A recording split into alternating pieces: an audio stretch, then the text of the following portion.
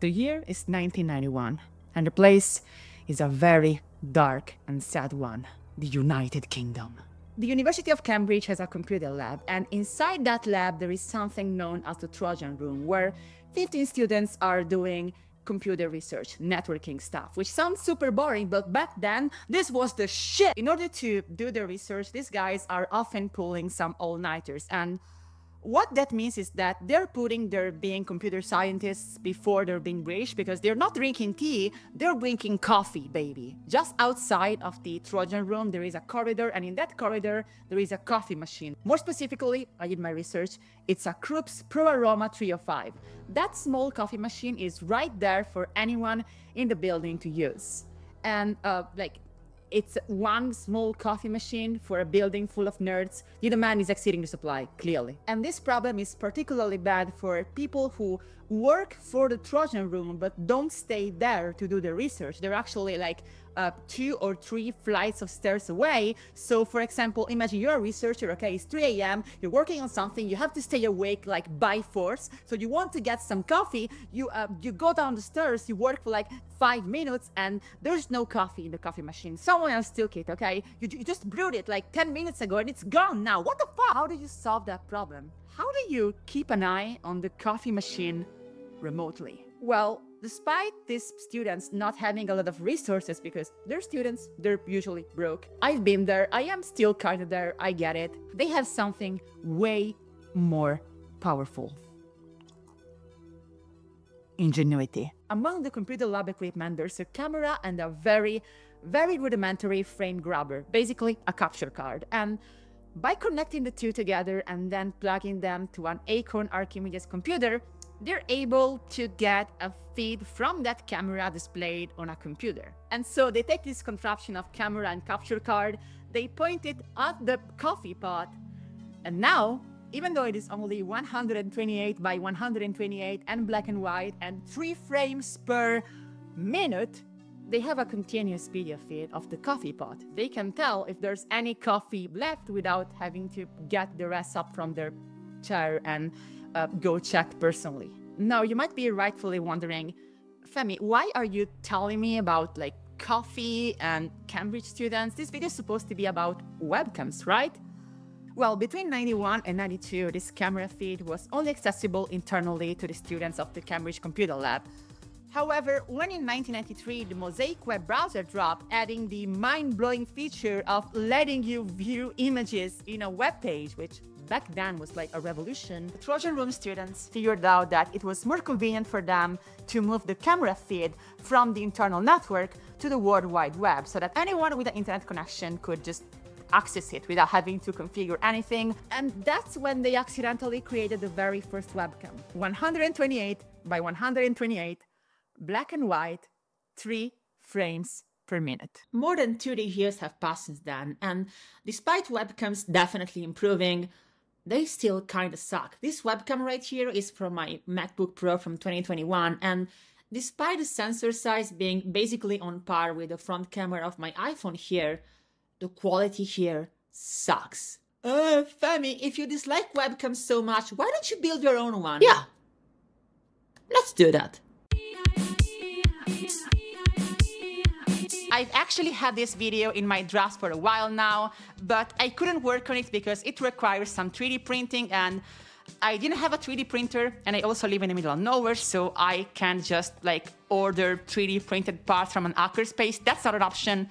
However, very recently, Bamboo Labs reached out to me and asked me to sponsor this video, and they trusted me, a person with 0 experience with 3D printing, enough to send me this A1 mini printer and this AMS Lite, and also another A1 and another AMS Lite. Assembling the printers and the AMS Lite and using them has been incredibly easy. Bamboo also sells their own filaments, so you don't even have to tell your printer what filament you're using, because every spool has an RFID chip telling the printer what you're doing. When you're done with a spool, you can also reuse it. You can buy filament without the spools from the Bamboo website, and I learned this because I accidentally ordered a lot of it, and that's when I discovered you can actually print your own spools if you want. Bamboo put the model on MakerWord.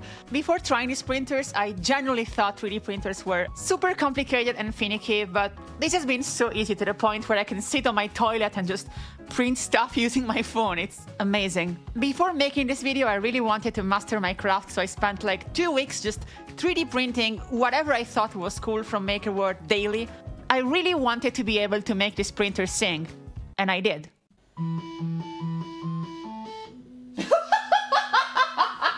So yeah, if you can tell from that clip, I am extremely satisfied with my A1. It even plays Korobeiniki if I want, for God's sake. I'm gonna be using it and the A1 Mini to build my webcam today, and if you want to get your own A1, just click the link in the description and you're going to find an affiliate link that is going to send you to the Bambu Labs website and also help the channel. Thanks to Bambu so much for trusting me with their printers and sponsoring the video. If you want, from this image, you can try to guess what I'm going to try to 3D print when I finally get my hands on the STL file for it. And now, let's get into what is a webcam? A webcam is basically made of 3 parts. Yes, of course, you can go all the way down to every little transistor. We are not going to do that, okay? We're going to keep this simple. The first part is the sensor and lens assembly, which is detecting the light and turning it into pixels. The second part is the image signal processor, which is taking those pixels and encoding them into a video stream, which your computer is done receiving over USB. And finally, the third part is the housing, which is what I need a 3D printer for, because I don't want to build a webcam with cardboard. That sounds dangerous. So before we build a webcam, we have to ask ourselves, how can we do better than companies that make them in scale? Aren't we inevitably going to fail because we simply cannot compete with companies? No, we can absolutely do better. Look, I could talk about capitalism and incentives to make profit, but I won't do that. I'm just going to tell you, a lot of companies that sell webcams simply get away with using the cheapest components when it comes to the sensor and the ISP, and they simply get away with it because they technically are selling a product that does exactly what it says on the tin, but only in ideal circumstances. What we're building today is the complete opposite of this, okay? We are going to use good components, readily available ones, and on that bombshell, back to the studio, where I'm now wearing a hat for some reason. Alright, so this is a Raspberry Pi 02W. That's a long name for a small single-board ARM computer. It is running the same architecture as your phone, so it is very small and very power efficient, and most importantly, very cheap. You can get this in the US for, I think, $15. I live in Europe, so I had to pay like double that in European yuan. I guess for taxes, it's taxes every time. I'm used to that. This SPC has 2 great things about it. The first one is that it has a built-in video encoder for 1080p 30 video streams, so we can feed it raw video and it's going to spit it out compressed and actually usable to make a USB webcam in theory. And also, if you take a look here on the top, you're gonna see there is this small connector. That's a camera port, because the same company that makes this, the Raspberry Pi Foundation, actually also makes camera cables and camera modules. This small thing right here is the camera module tray. It's got a 12 megapixel Sony sensor on it, and it is kind of overkill for webcam, which is exactly what I want. It's a great sensor, and with this you already have right here the hardware to make a webcam, but you can't just plug this to your computer and like make it work with magic. No, you need something that's even more convoluted, and that is...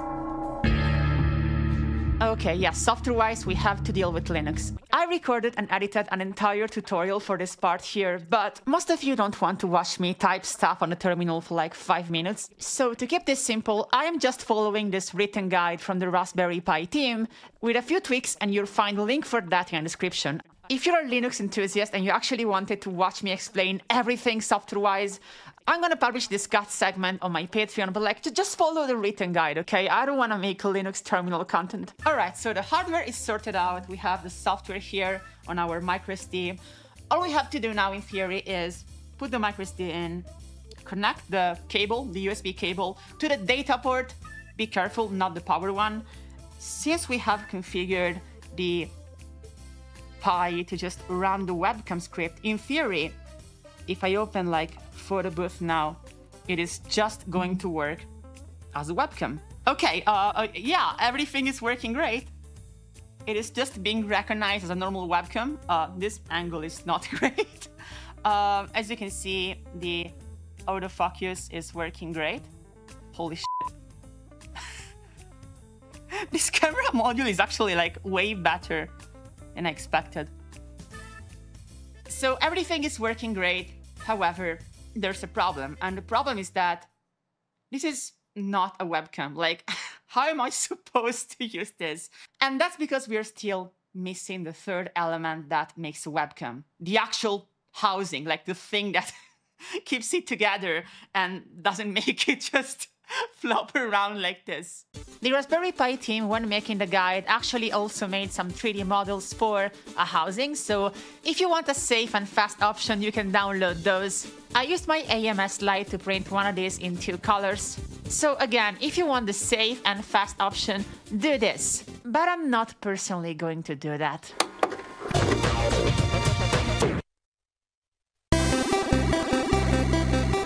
Okay, the question is, what 3D model are we going to print for the housing of our webcam? The official one? We make our own?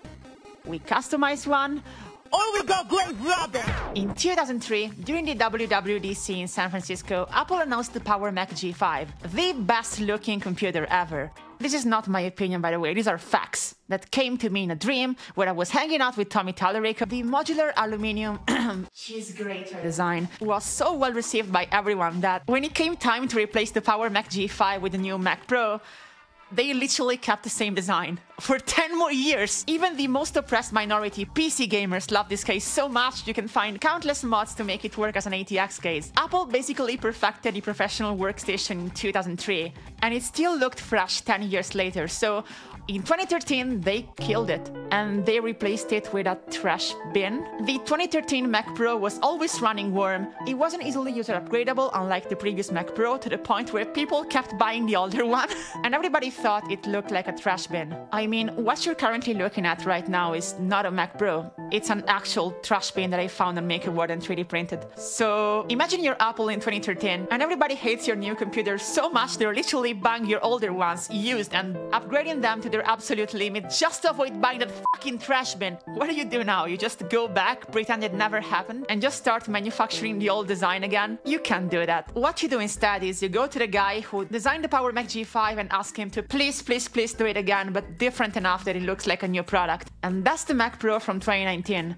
that they're now selling with Apple Silicon. So why did I talk about all of this? If a design really works, it's almost going to be timeless. The Lamborghini Miura was made in 1966, and today, even a small electric car can easily beat it in a straight line. But that doesn't matter because it's still stunning. It still looks insane. So what if I told you that in 2003, in that same conference, Steve Jobs also announced the best looking webcam ever?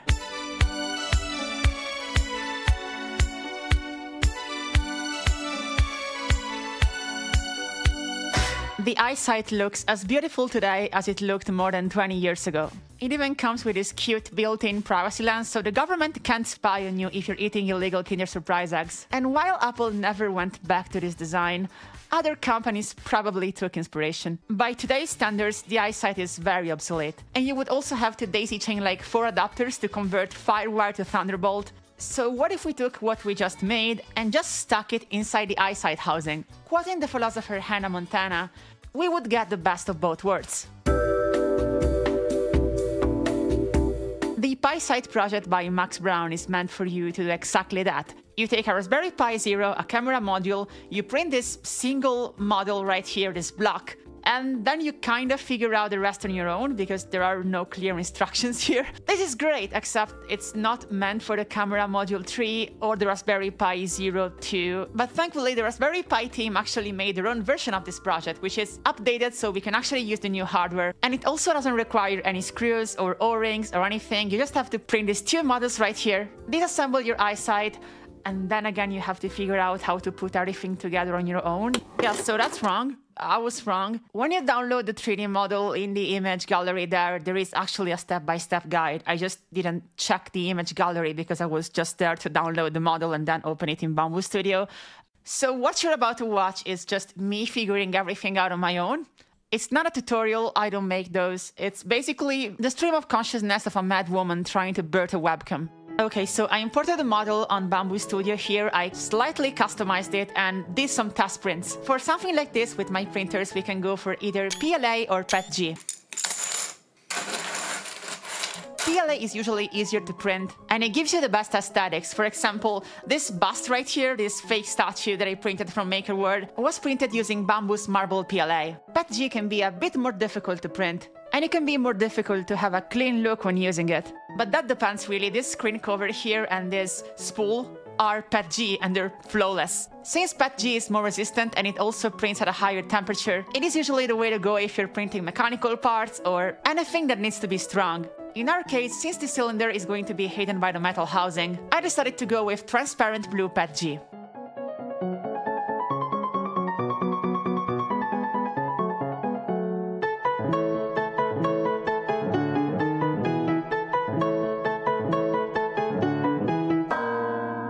Just like every single piece of hardware from the early 2000s, the iSight is a nightmare to disassemble. I strongly recommend you follow the iFixit guide to do it. I'm not sponsored by them, they're just good. This is a process of screws on top of screws and then having to remove a weird dust filter. But I have a warning for you. Whatever you do, do not open the privacy lens.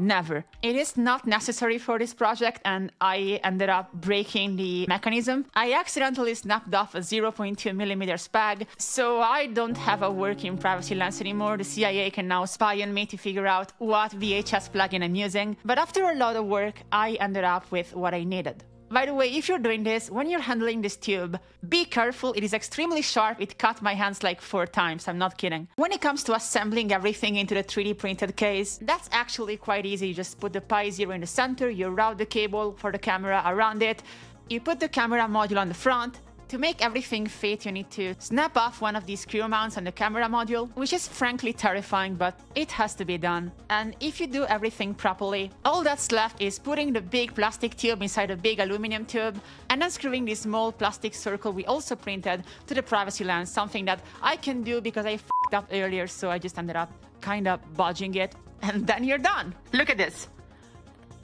Look at how good it looks. Let me switch to the actual image from the webcam. Okay, so I'm recording this on my editing computer. If you notice any weird flickering, that's not the webcam, that's the actual lighting in the room. The PiSight doesn't have any built-in microphone, so audio-wise here we're using this Samsung Meteor that I got from Vinted for like 15 euros, and these microphones are pretty ancient. I remember people in high school 7 years ago using this to record cut montages, but you can find them for next to nothing, and they're great. By the way, since we're using a Raspberry Pi Zero W2, we could, if we wanted, use Wi-Fi instead of USB to receive our video stream. However, I tried that and the latency wasn't great, so some software tweaking is definitely required, and I don't know if it's going to be actually usable even if you try to do that. USB though is fine. You can do 1080p 30 and 720p 60 just fine. The autofocus is super fast. Sometimes it's like too sensitive. I might have to change some settings. But as you can see, the quality here is great, even though, as I said, the lighting is not the best. To mount the camera on my monitor, I'm actually using the stand that came with the iSight. So originally the iSight actually came with different stands depending on your monitor. The one that I'm using is supposed to go on top of a CRT monitor. It actually had, back in the day, a sticky bottom that of course just became non-sticky with time. So I just put some double-sided tape and it works great now. My monitor is pretty thick, however, if you have a thinner one, you might have to print a custom bracket like this one.